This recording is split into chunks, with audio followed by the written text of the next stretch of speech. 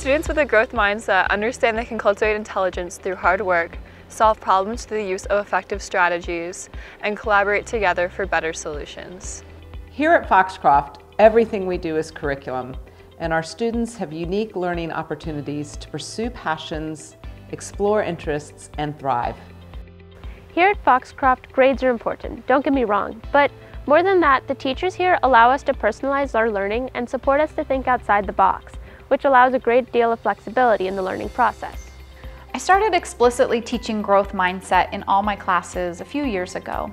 We try to teach students that you're not predisposed to being good or bad at something. Learning is a process. It takes perseverance and effort, and we want the message to be, I don't understand this yet, but with time and effort, I will.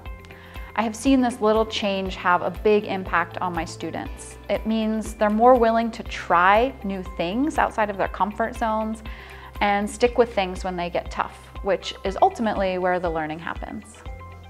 Having a growth mindset is empowering. It gives the student control over their own learning, which opens up a world of possibilities and options for solutions and for success. And having options in anything, but especially in solutions, gives people hope. Hope is buoyant in every aspect of our lives. Therefore, having a growth mindset can be beneficial in every aspect of life because instead of feeling dejected and powerless, it keeps us actively looking for solutions or resolutions. I think my physics class is the class I've seen the most personal growth with because I was very quiet and unsure of myself because of how old my science was.